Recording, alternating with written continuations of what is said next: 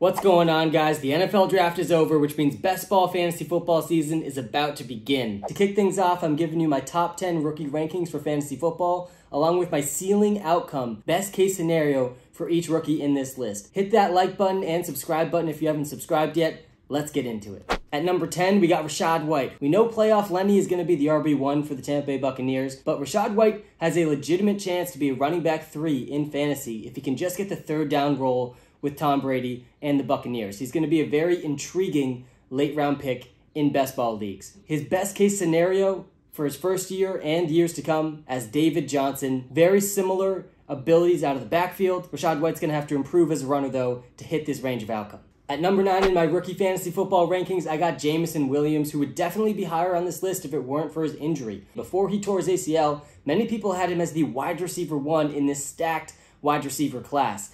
He does have pretty tough target competition. DJ Chark is there now. Among Us, St. Brown is going to continue to ball, and DeAndre Swift and TJ Hawkinson are going to need to eat as well. So the target volume upside is not going to be there year 1 for Jameson Williams, but the talent is definitely there when he's healthy. I have his ceiling best case scenario range of outcome in the NFL as being a better Mike Wallace. Number 8 in my fantasy football rookie rankings is James Cook. Dalvin Cook's brother should slide in as the immediate RB2 for the Buffalo Bills offense that could be number 1 in the NFL this season. He's going to be behind Devin Singletary, but he could carve out the goal line work, and he also has a chance to carve out the pass catching work, which the Bills have clearly been looking for. If James Cook can get either of those roles, he's going to have weekly running back 2 upside. I have his ceiling best case scenario as a faster version of Dalvin Cook. Sorry, I couldn't help myself.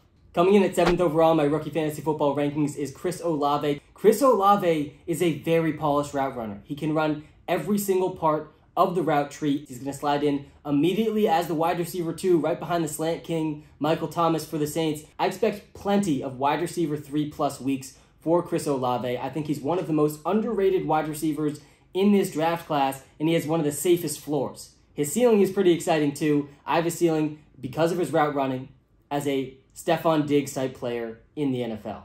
At number 6 in my fantasy football rookie rankings is Christian Watson. At 6'4", 208 pounds, he's a 98th percentile size-adjusted athlete who can absolutely take the top off of any defense. There are some concerns for Christian Watson, though. He went to North Dakota State University. He never topped 1,000 yards against pretty subpar competition. He lands on easily the worst wide receiver depth chart, but he also lands in Green Bay as probably the number 1 wide receiver for Aaron Rodgers. I already know I'm going to have way too much Christian Watson in best ball drafts this offseason. I have his best case ceiling scenario as Chase Claypool. Coming in at number 5 on my fantasy football rookie rankings list is Kenneth Walker. He's going to be competing with the corpse of Chris Carson and Rashad Penny to get touches in the Seahawks backfield, even if both Chris Carson and Rashad Penny are healthy. Kenneth Walker has a clear path to 10+ carries per game in one of the, if not the most run-heavy offense. I have Kenneth Walker's ceiling best case scenario as a slightly worse version of Nick Chubb. He doesn't have very much receiving upside, but he is an absolute beast and has 95th percentile speed in the backfield. Coming in at 4th overall in my rookie fantasy football rankings is Garrett Wilson, who is my pre-draft wide receiver 1 in this class, and I still believe he's the all-around most talented wide receiver in this draft class. I expect him to be the 1A to Elijah Moore's 1B. I expect him to operate on the outside while Elijah Moore works more on the inside, and I also expect Garrett Wilson to expand in this offense over time. The bad news for Garrett Wilson is he's going to have Zach Wilson throwing him the ball. So Garrett Wilson has a really wide range of outcomes, mostly going to be tethered to how much better can Zach Wilson get. I have Garrett Wilson's best case range of outcome as a faster Reggie Wayne.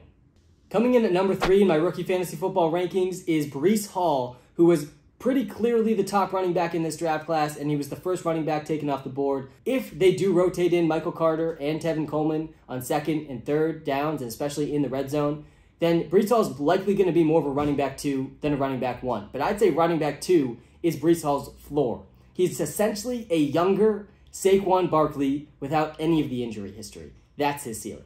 Coming in at number 2 in my fantasy football rookie rankings is Treylon Burks. He's going to step in immediately as the wide receiver 1 for the Tennessee Titans, with Robert Woods coming off the ACL likely going to be the wide receiver 2. Treylon Burks played in the slot about 70% of the time in college, but he's likely going to be transitioning to more of an outside role the same type of role that A.J. Brown has been in the past few years. Traylon Burks only has 50th percentile speed, but at 6'2", 225 pounds, you better bet that he is very difficult to take down after the catch. I have Traylon Burks' best case ceiling scenario as Jordy Nelson. Coming in at number 1 in my fantasy football rookie rankings is Drake London, the first wide receiver taken in this year's NFL draft. Drake London finds himself in, by far, the worst wide receiver depth chart in the NFL. Drake London has incredible jump ball skills, and there's a very good chance he leads this year's rookie wide receivers in targets. Based on volume alone, Drake London should be a weekly wide receiver 2 with wide receiver 1 upside. I have his ceiling, best case scenario, as Mike Evans. Those are my top 10 rookies for fantasy football this year. Let me know what you think in the comments, and make sure you hit that subscribe and notification button so you don't miss our videos coming out every single week leading up to the fantasy football season. And as always, a friendly reminder that time is the most valuable thing we have, and thank you so much for spending some time watching this video.